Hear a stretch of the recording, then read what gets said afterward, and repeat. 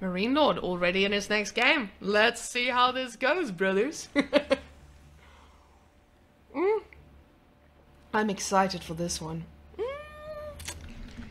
This is Mongols versus Abbasid. Guys, what are we feeling? Can I get any feels in the chat, please? Can anyone tell me about how they feel? What are we expecting to see out of this? Yikes. Guys, let's go back to the whatchamacallit. Give me 1 second. We had our ChatGPT before the love story, for those of you who joined a little bit later. ChatGPT predicted that, oh no, that was the love story between the two of them. So Marinelord decided to launch an early attack. That was on point. Marinelord did attack him in feudal, sending his army of knights towards B's base. He didn't have knights, he did have Juganu, and he did have horsemen. I don't know, close enough. But B was ready and had already built up a wall. He didn't have any balls. Okay, so this one was a little bit wrong. The battle was intense, that is true. With both players using their units and ability to gain it. I mean, you have to use your units to gain an edge because you didn't get any upgrades, Marinelord. Even with a lot of resources for those. So there was no ability in that one, unfortunately. Marinelord began to pull ahead. He did. He was pulling ahead. It was looking really, really good. And he began expanding his territory. He was expanding outwards. On point. B refused to give up. He failed a few attacks. He lost a lot of scouts. But, sorry about that, I can notice the Facebook notifications as well. Let me just exit that. The game was neck and neck, true. They were both making strategic decisions, yes, because this is a strategy game. And in the end, it all came down to one final battle. Marinelord had a huge... I wouldn't call it a huge army. With Marinelord, nothing is really huge.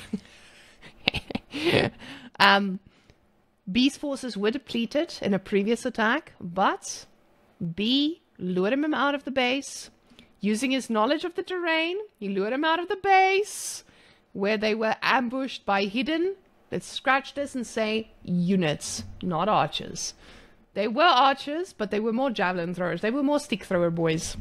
So, actually, we still have a minute and a half left, so let's go back to ChatGPT. B emerged victorious. Marinelord was stunned, having been so close to winning. But B had shown that strategy and tactics could overcome even the most powerful army. So, they both knew that they had just participated in an epic battle that would go down in Age of Empires history. I don't feel like that one was an Age of Empires history kind of game. But it was definitely a game, right? Right? Okay. Let me just find my tea. I have too many cups. I have 5 cups on my desk. And 3 of them are on my fancy new gaming laptop. B was 60 to 70% right. And honestly, guys, that is more accurate than most of us. So, good job, ChatGPT. And with that, while we're waiting, let me give you guys a sneak peek on what's really going on in our house. That is Gigi Dog. Oh, that is a very inappropriate position, Totter. Let me just cover. That's Gigi Dog. She is feeling free and she's feeling good. Potter. She's not caring. Potter.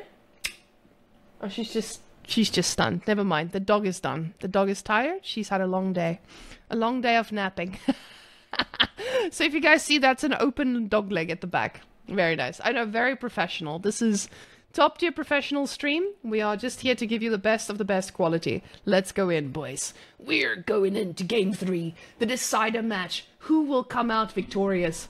We see Marinelord in red. And last time we did say red was dead. So we are unfortunately on the pit. And I say unfortunately because this map gives me way too much stress. Basically, the reason I hate this map is if you send your scout this way and he sends his scout this way, both of you are equally fucked based on how good or how lucky you were in your scouting pattern and picking up sheep. Luckily for these boys, they sent them both to different sides.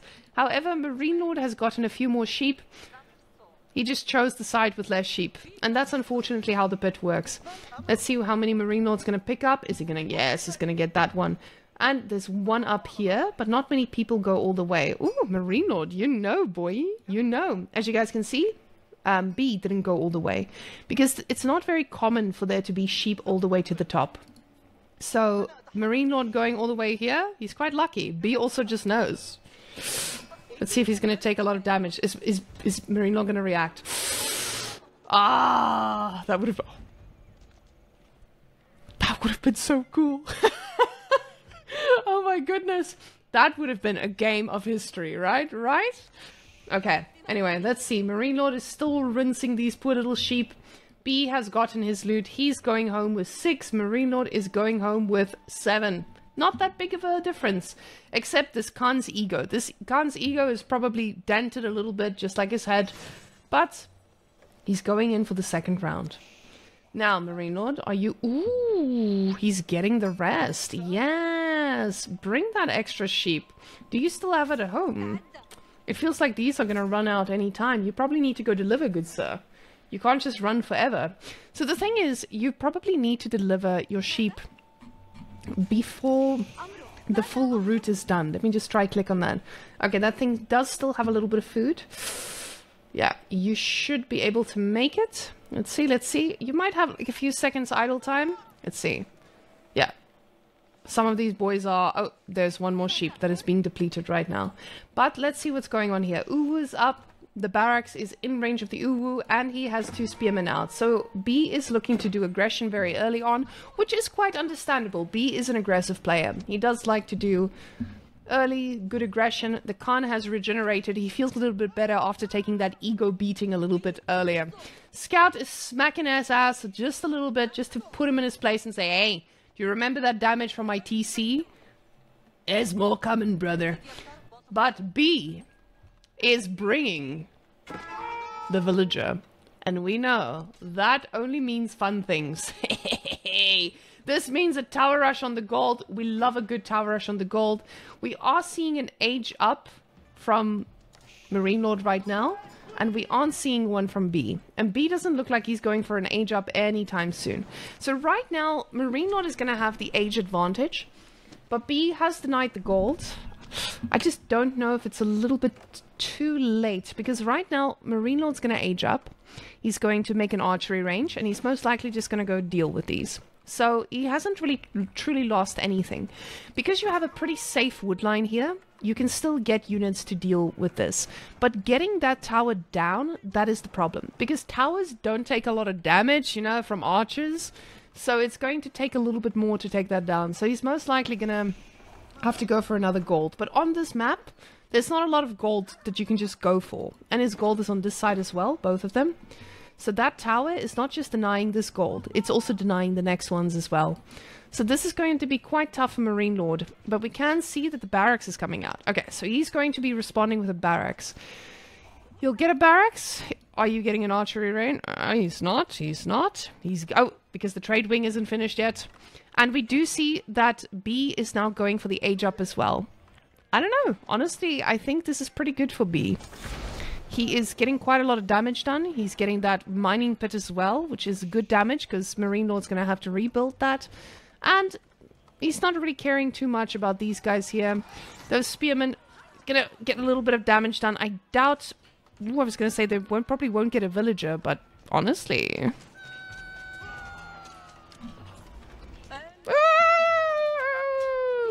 He's getting a few spearmen, but... Oh, and the traders are redirected as well. Is he going to get one? Ooh, Marinelord going for a trade is risky. I mean, he's going for a spearman as well, but let's see. Are they going to fight back? Are you going to fight back with those villagers? Not today. Let's see. Archery range coming out. He's going to get an archer just so that he can continue living his best life.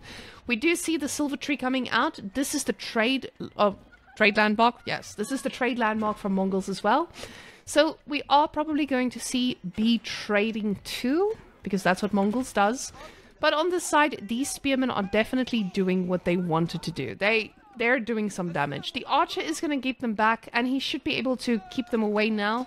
He's most likely going to go for at least 2 archers, so that he can keep these guys at bay. On the other side, the gold is still denied. There is no second gold that Marinelord can go for, unless he goes for the forward one, which is not something people usually do. Now, he can see that the trade wing is, or the silver tree is coming up, but right now can't do much about it. He's just going to get a few units and he's going to try do some trading just to get some gold income. Because this right now, this is his gold income.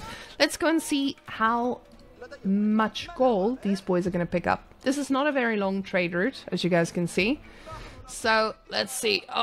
34 gold, not too hot, but it's something, you know. It's something. For now, that'll suffice.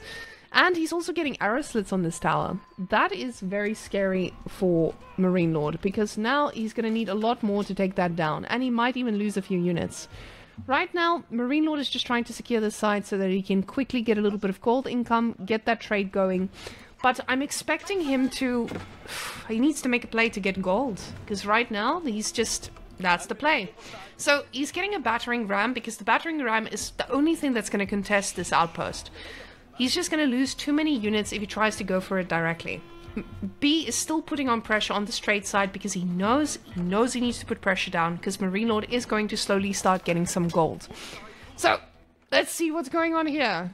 Good sir, you are denying that. Very nice. The scout is blocking this from being set up. So on this side, I mean, this is really, really good from Marinelord. He's just delaying that trade. So, as we can see... Ooh, is he going to lose the scout? Yes, he is. Okay, that is not so good from Marinelord. So, B is going for the full-length trade. He is going to make it here, and all the way put his market on this side, and start the trading. Now, because this tower has arrow slits, it's most likely at least going to get one victim, unless Marinelord is a really fast boy, but he is not. Not right now. And this villager is going to go for... I'm assuming this gold up here. Yeah. So, he is still harassing him consistently, and Marinelord is idling some of his units over here. I think he's just too busy plotting out his next move, as we know Marinelord and his big brain. Okay, so we are seeing an upgrade, but honestly, I don't know this upgrade. Let me see. What? What is that upgrade? Grand Bazaar! I have no idea what the Grand Bazaar does, I'll be honest. I have no idea if I can check what it does either. Twitch chat, educate us, please. Okay, I am not an Abbasid enjoyer, I must say. I don't know too much about them, so... Unfortunately, I cannot give you guys the insights on that one. Okay, so more gold with traders. Okay, so it just makes the trade a little bit stronger. Now, finally, we do see the market coming out for Marinelord as well. So Marinelord is looking to trade all the way to here, which is pretty amazing. So now we're seeing, ooh, that's 153 gold with one trader. That is juicy. Yes. Deliver. Come on, deliver. Let's see what these guys are going to come bring. Good sirs, what do you have in store for us? 153. Hot damn. That is a good amount of gold. Okay, guys, so the trade has begun. So, nothing special happening right now. B is putting a few units here. He does want to disrupt the trade. We aren't seeing the same from Marinelord, because I believe Marinelord is just on the defense. He just wants to make sure that his... He just wants to make sure that his trade is secured. And if he takes out a few units along the way, because B is so aggressive, that's not the end of the world.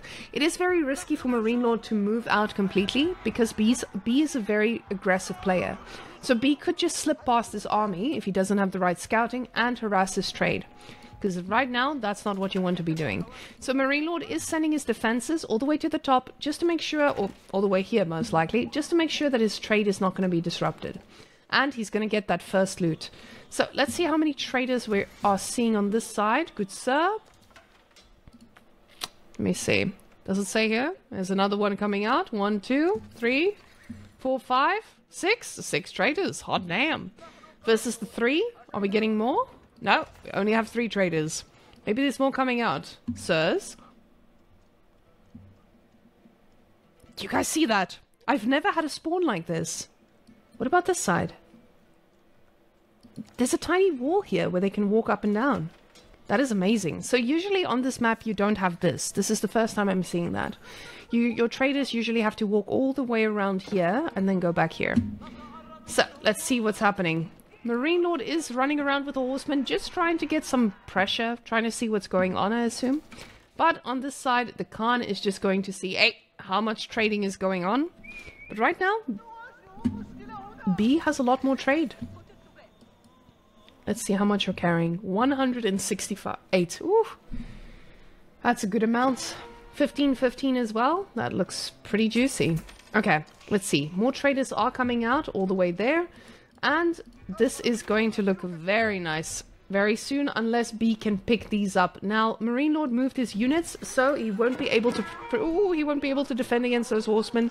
He is going to lose a trader, and that trader... It is carrying a lot, unfortunately, for Marinelord. That is a big, big loss. That is not just a trader, that is also a buttload of resources. Right now, well, let's see what he's doing over here. He's picking up a scout, at least. Marinelord does have the consolation prize. That is nice, at least, right? Right?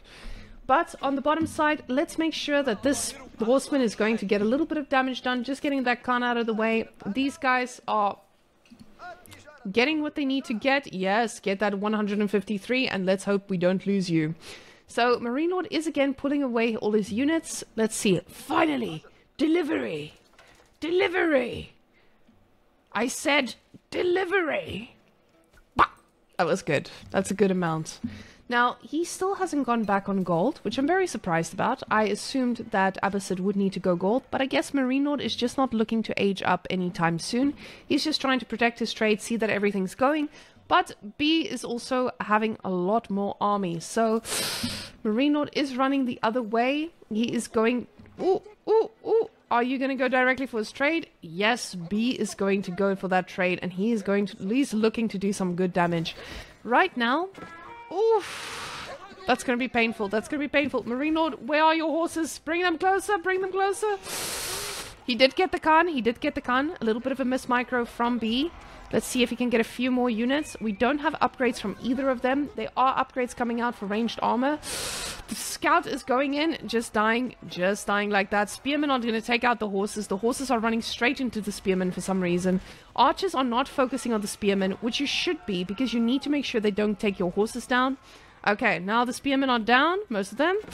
And the horses can start to look to clean up, but there is reinforcement coming. This is... not looking good for Marinelord. Ooh, the spearmen have defended on this side, which is good for him. But again, B is just has the upper hand right now. Both of them got their upgrades for ranged defense, so these horses are going to take a lot less damage. As you can see, those archers are barely making a dent in those horses. And they are going to do a lot more to those archers than the other way around. Archers, you need to shoot. Both of them have that upgrade, but is this going to be enough? Those villagers, they have a big disparity there as well. We are seeing the horsemen actually doing some damage. There are no more spearmen to defend against them. But this might be... I don't know. This might just be too strong for Marinelord to come out ahead. Marinelord? Oh, don't lose your horse. So, okay, for those of you who don't know, if you rally your units with siege, because siege is very slow, your units walk at the speed of siege. So now we are seeing a few more horse boys here. We are getting the arrow upgrade from this side, while on B side we are getting... we're getting melee armor. Interesting. I guess for the horses. He didn't have a lot of horses, so I didn't expect to see it that soon, but hey. The upgrade is just through for Marinelord as well, so his archers are going to start doing damage again. So let's see if he actually survives this. Those horses are doing good damage. Let's see, the archers are focusing down the horsemen, because they kind of have to. Those are clapping real hard. And this little siege, he's selecting all army. So I can see Marinelord, it definitely uses the same command as I do, select all army, which is not the best one to use, by the way. And he's out of horsemen. Right now, B is taking such a huge economic lead. Marinelord is in shambles, I think. Oh, this is looking a little bit dire. Is there a way for him to be able to beat this? If B overcommits and goes a little bit too deep, takes a little bit of siege, or takes a little bit of damage from the TC, maybe Marinelord can pull out ahead. But he is reinforcing consistently. We see units just pumping in from behind. I don't think Marinelord can secure this. After that, trade is completely shut down. B is still trading at the back. B makes sure that he has the eco. Marinelord has a lot of idle time. And B is just going to keep bringing units. He takes out another trader. Just like that. Marinelord is looking to do more damage, and the game is over, as we can see. We'll speed it up a little bit. Let's get to the end, and we can see Marinelord pushing back, but we know his eco was idle for a while, so this is just going to be temporary. Marinelord looks like he will be going down. Those traders running right into death one by one, and B is just slaughtering them as they come out. 2-1 for B. GG, Marinelord. Guys, that means we will be going into the beastie game. B has taken down the champion. Wow. I must say, I didn't expect that. Wow. What a day to be alive, right? That was definitely unexpected. I mean, B just shut his trade down a lot more effectively. B is very aggressive. I don't know how Abbasid is against Mongols, because Abbasid is a much more passive civ compared to Mongols, but I felt like B, he got slapped, he slapped real good. The first game, Marinelord really looked like, made it look like this was going to be a 2-0, but honestly, B showed up. Hot damn.